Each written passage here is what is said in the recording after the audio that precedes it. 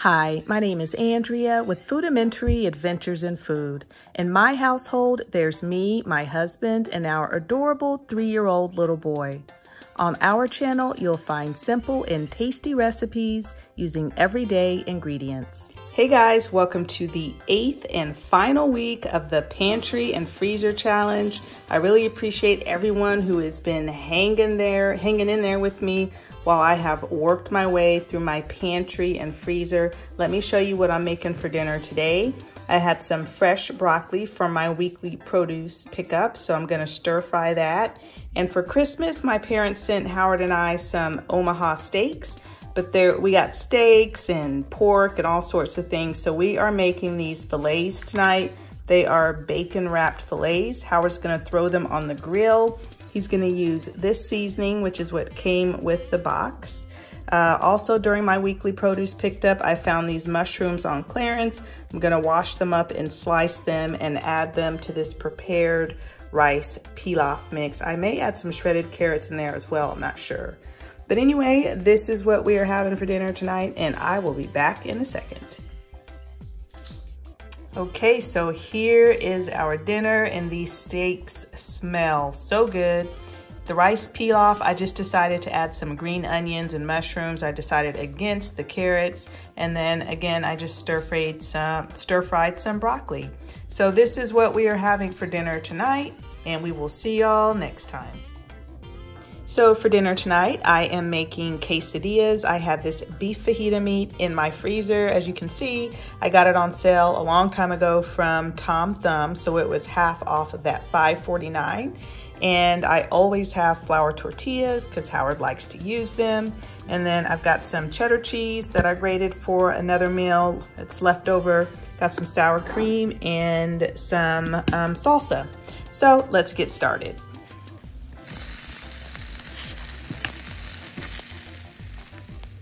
Okay, so here are my super easy quesadillas. I am serving it with some black beans, rice, and this is Howard's plate, so he's got some avocado on there. When we get to the table, we're going to add our salsa and sour cream. I seasoned these are canned beans, by the way, canned black beans, and I seasoned them with this ham bouillon. I used 2 cans of black beans. I put probably like a 1/4 cup of water, and then I also used this garlic and herb salt-free seasoning. This ham bouillon is really good. I know some people don't eat pork, but maybe they like the flavor of ham.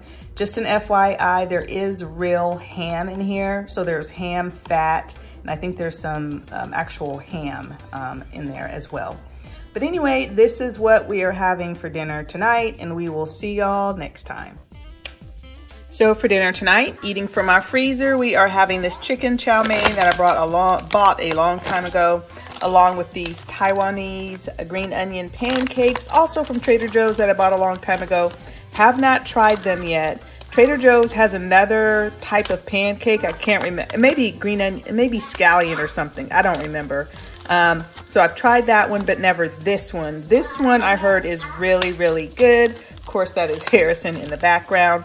But normally when I make this chicken chow mein, I usually add some fresh broccoli to kind of bulk it up a little bit. Didn't have any of that, so I used about a 1/4 of a head of cabbage, tried to cut it in thin strips.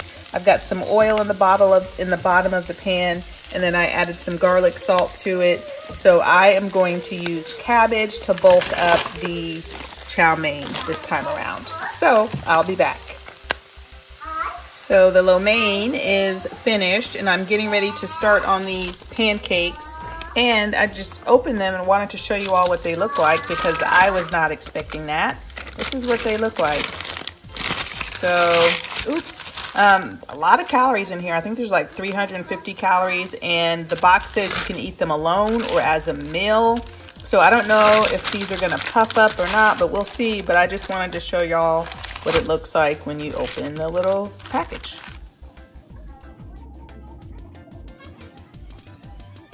Okay, so here is dinner all plated up. Howard and I tasted the green onion pancake. It's good. We both can't put our finger on the texture. It's not quite like or tortilla. It's also kind of like naan a little bit, but not really. It's hard to describe, but I do like it. It's kind of dense. Let me show you. It's flat, but it's dense, if that makes any sense. You can see the little layers in there, but it's pretty good. It's not bad at all. So anyway, this is what we are having for dinner tonight, and we will see y'all next time. So for dinner tonight, I made a big salad. There is tons of stuff in there. There is ham and chicken and bacon and shredded carrots, cheese, Swiss and cheddar cheese.